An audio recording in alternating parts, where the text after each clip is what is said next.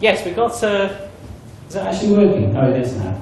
We've got. I brought in a load of stuff that's kit that we've collected from Monk Makes. So there's a Monk Makes starter kit, and I've got a few robot chassis and some other bits of electronics and various interface boards for the Raspberry Pi that I didn't need anymore. So that and a collection of some of my books that I wanted to give away are going to be part of the Raffle prize. But also CPC have very kindly produced a whole load of nice Lego-style Raspberry Pi boxes. I don't know if you've seen them over there on the table in different colours.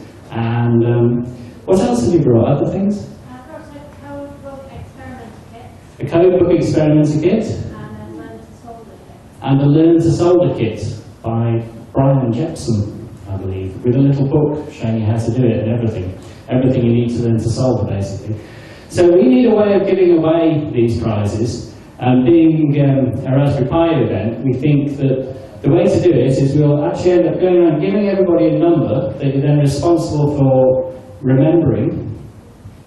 And then we're hoping somebody is going to write a little Python program or a little Scratch program that will generate a random number. Okay, we've got one more. I think we should... Can I do H2 now? No. Oh.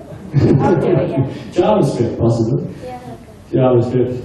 Okay, but it doesn't matter which language they use. It doesn't matter what language you use, but it'd be nice if a few people did it, and then I think maybe we could have a special prize for the best solution to giving away the Raffle prizes as well, to whoever does the best one. Okay, I'll pass back to Martin. Okay, thank you. That's all.